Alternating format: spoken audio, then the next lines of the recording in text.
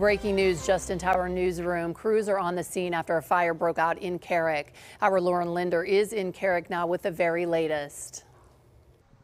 Shelley, at this time, there are still fire investigators on the scene here on Beck's Run Road in Carrick, in the Carrick neighborhood of Pittsburgh. But so far, it appears that the fire is under control. Let me give you a closer look at the scene right now. There's a number of investigators right now. That's what they're doing, is they're trying to find evidence to figure out what exactly happened here to this house that went up in flames this morning. We are told from officials that firefighters were called here around 6:45 this morning. You can see that there's not much visible damage, at least to the front of the home, but a person who lives right next door tells me they didn't hear anything.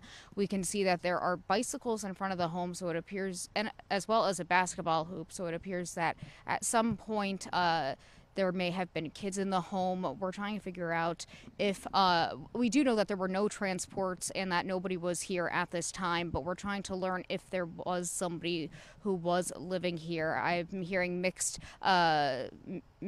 beliefs from different people at this time. But again, it appears that nobody was hurt in this fire, nobody was transported according to officials, and they are currently in the investigation mode. As we learn some more information, we will make sure to bring all of that to you. For now, reporting in Carrick, Lauren Linder, KDKA-TV News.